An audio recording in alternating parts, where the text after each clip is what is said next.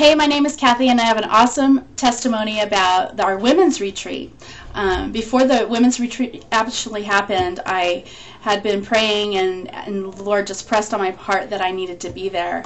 And when I saw the itinerary, even before I went to Irvine, I saw the itinerary, and it had said on one of the days we had 6 consecutive hours where we could do whatever we wanted. I literally started to cry because I was so exhausted because I serve in ministry, and I'm a teacher, and I'm a mom, I'm a wife. First of all, I'm a wife of 18 years, and all those things are important to me, and I was pretty exhausted. So when I saw I had those 6 hours to myself, I literally cried because I didn't even realize how much I needed the rest.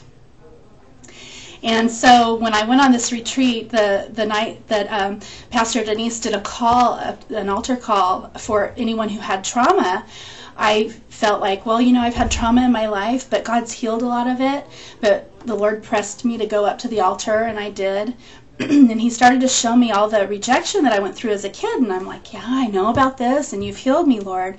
But then he showed me how self-rejection was ruling my life, and the way it had manifested in my life was I was striving. I'm a really hard worker, and my hard work for the Lord had turned into just striving in my flesh. And so God that night at the altar delivered me from striving, had delivered me from self-rejection, and now I'm free. I'm free to just be myself, and it's been an incredible transformation. So I'm praising God. He's awesome. Thank you.